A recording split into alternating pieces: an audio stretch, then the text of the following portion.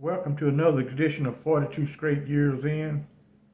On my crackhead update, about 6:30 yesterday, me and my old lady went up to the Fiesta Shopping Center and was parked in front of Dollar Tree. This young white guy walked up. Metro PCS is right next to Dollar Tree, and he walked up with a backpack on, and Metro PCS was closed. Man, he just went to screaming and hollering, threw his backpack down on the sidewalk, started saying, "My life is over with. My life is over with. I'm just going to kill myself." I don't know what the hell. Maybe he was trying to pay a bill to keep his phone from getting turned off, and he had cash.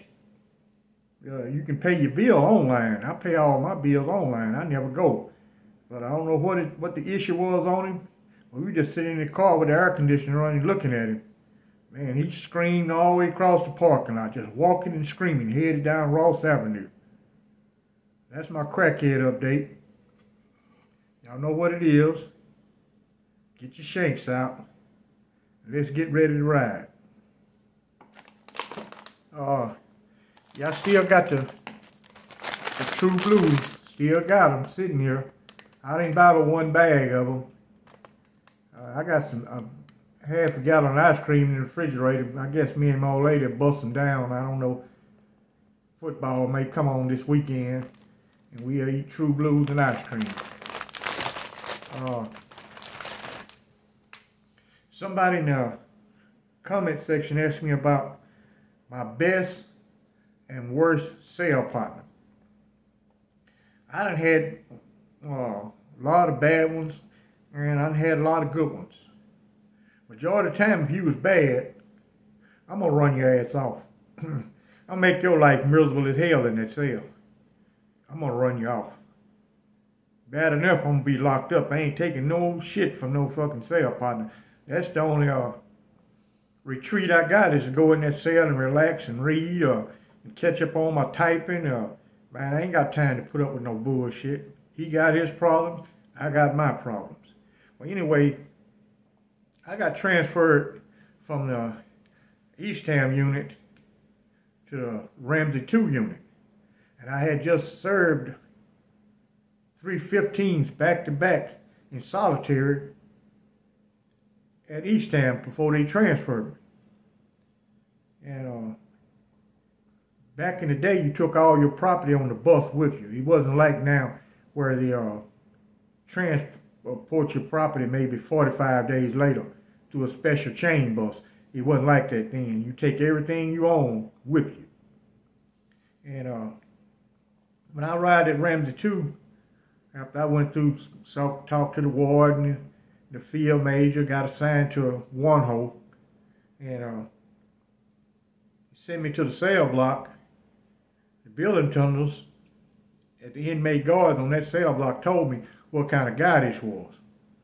And the head inmate guard, he had said, "Man, if you have any problem with him, just get on his ass."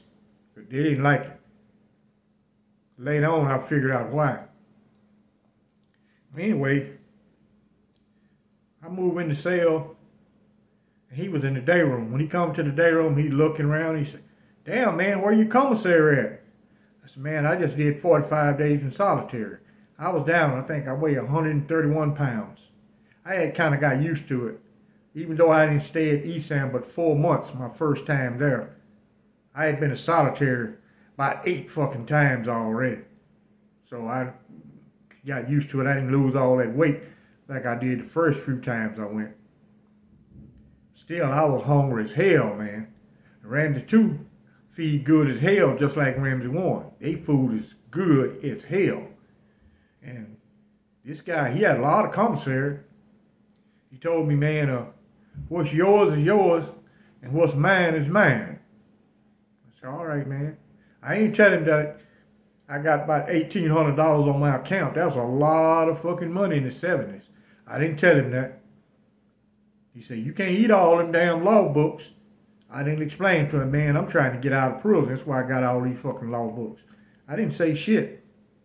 But me and him work in one hole together. So, one night, I was just laying up there reading one of my law books, he bust down him a spread, which he do every day. Man, he eat like hell. He never offered me shit.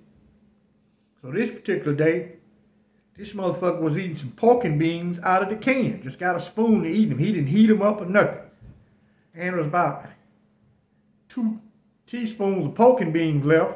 He offered them to me. Hey, Sally, you want these? I said, no, man, I'm good.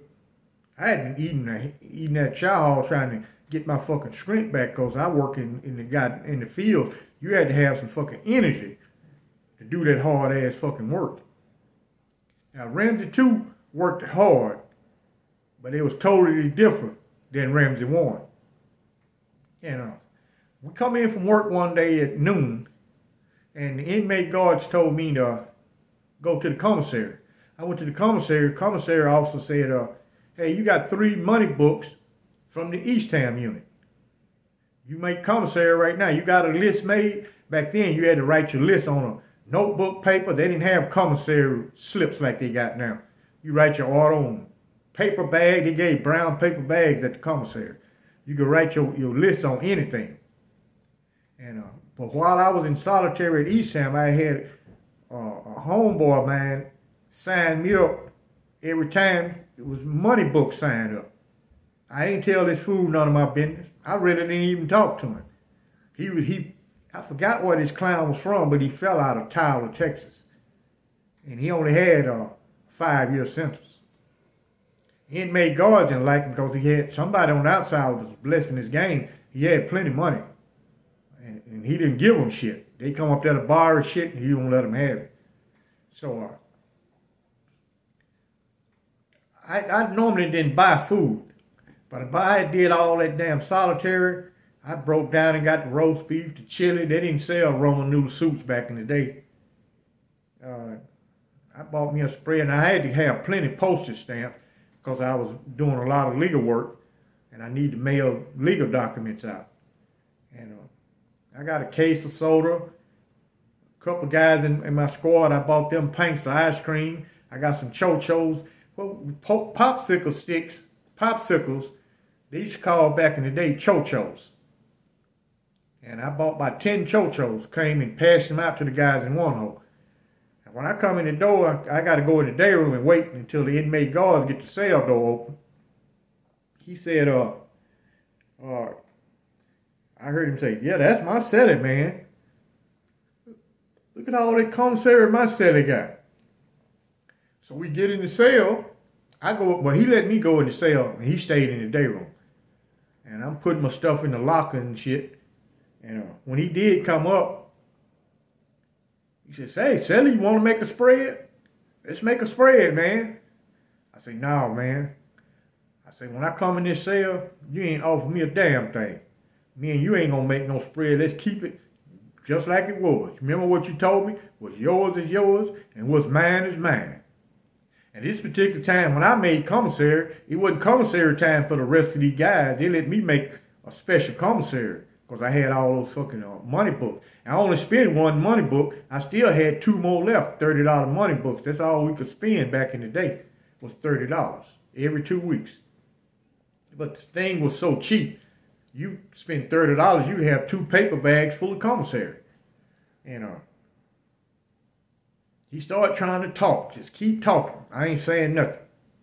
I do him the same way. I make me a big-ass roast beef spread and sit there and eat all of it by myself. Don't offer him shit. I clean the bowl out and shit, and I was on the top bunk.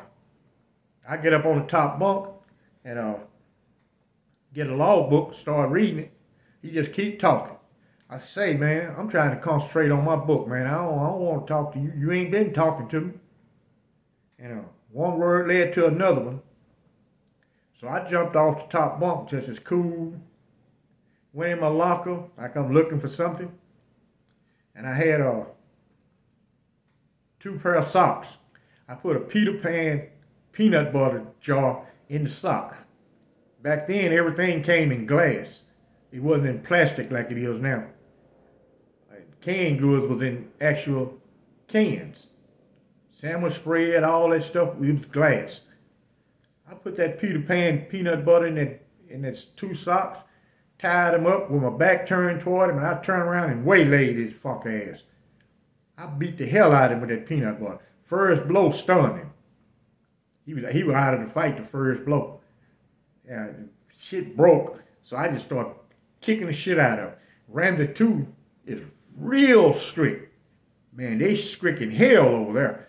And it's quiet, because back in Ramsey 2 wasn't like Ramsey 1, where you hear guys playing dominoes and playing poker. Ramsey 2 had the silent system down pat. No talking. They don't even allow that shit over there. You know, inmate guards here, they say, fight, it's a fight somewhere. So they trying to figure out where I lived on 3 row. Finally, they made it up to 3 row, and I just kept beating his ass. They got the cell door rolled open. Took me down to see the major. The major was Big G. That was the major on Ramsey 2. His name is Grinning. And he took me down to see him. Now, inmate guards lied for me. They say, he said, well, y'all bring this old sorry-ass nigga down here. He said, they said, Major, he didn't start this problem. His cell partner was fucking with him. And we had told him to whoop his cell partner ass. So they didn't do shit to me. They locked his ass up and let me go. No disciplinary, no nothing. And when he got out of solitary, they moved him to another cell block. They left me where I was at, moved him to another work squad. We was in 1 hole together. They put him in 3 hole. And that's just one incident come to my mind. But I done had several sorry-ass cell partners. I've had some that I just pack this shit and throw it out in the fucking day room. You got to go, fool. I pack this shit up myself and throw it out.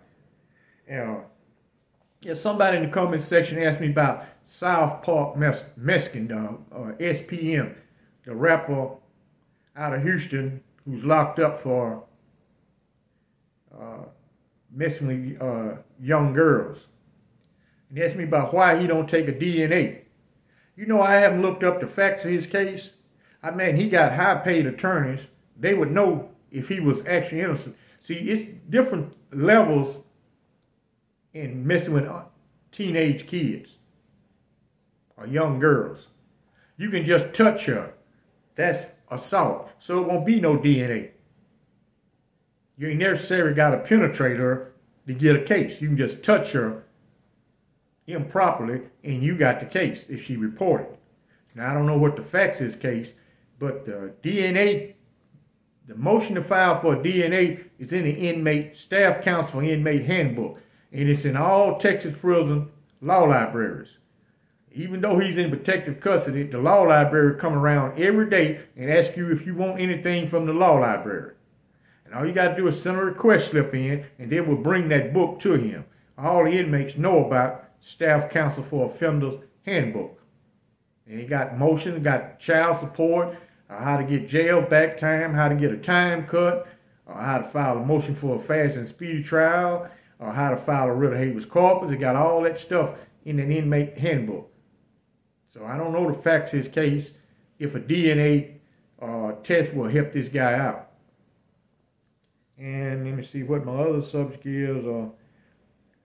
Somebody in the comment section asked me about youthful offenders. They in the past they were housed at the Clemens unit. It's located in Brazoria. And it's for young offenders. The prison is for young guys. But these guys, some of those guys are 14 years old, 13 years old.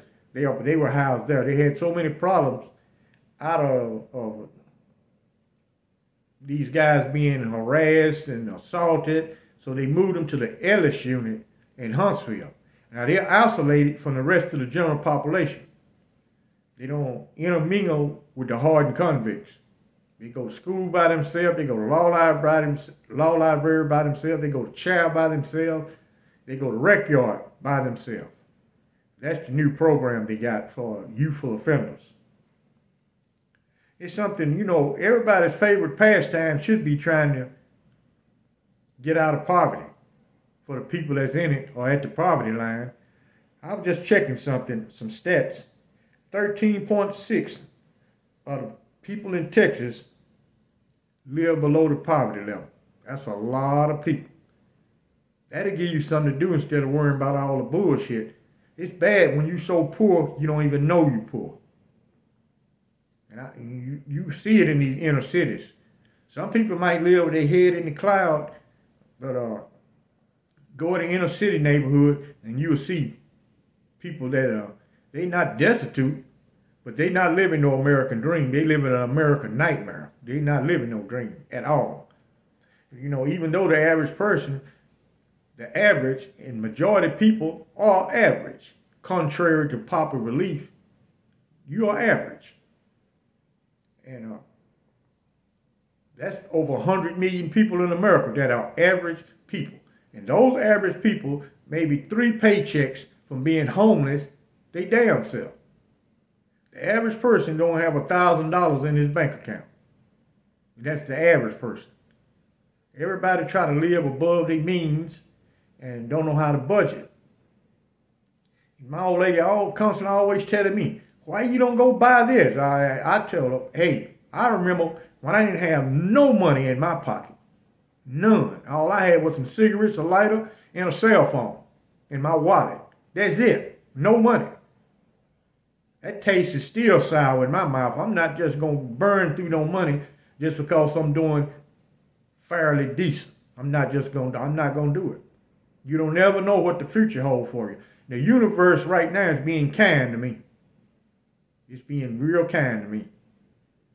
And I don't never take nothing for granted. I ain't never went through life thinking nobody owe me anything. You know, people talk about all their problems. I can say, hell, that's why I use drugs. I couldn't handle all it, but I couldn't cope with it. This shit here caused me depression. Think about all 4 decades inside of a maximum security prison. Think about what that do. I don't use that as no crutch. I don't even tell a person. People over here where I live at, I don't tell them I got a YouTube channel.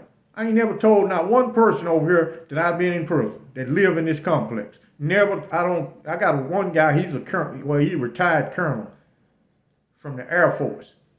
And me and him talk all the time. And this man been all over the world. He is very wealthy. He been investing in zero coupon bonds and he got a lot of money. I mean, lots of money. And man, he told me once, he said, man, you the only guy live here that I talk to. I never told him my past. Never have.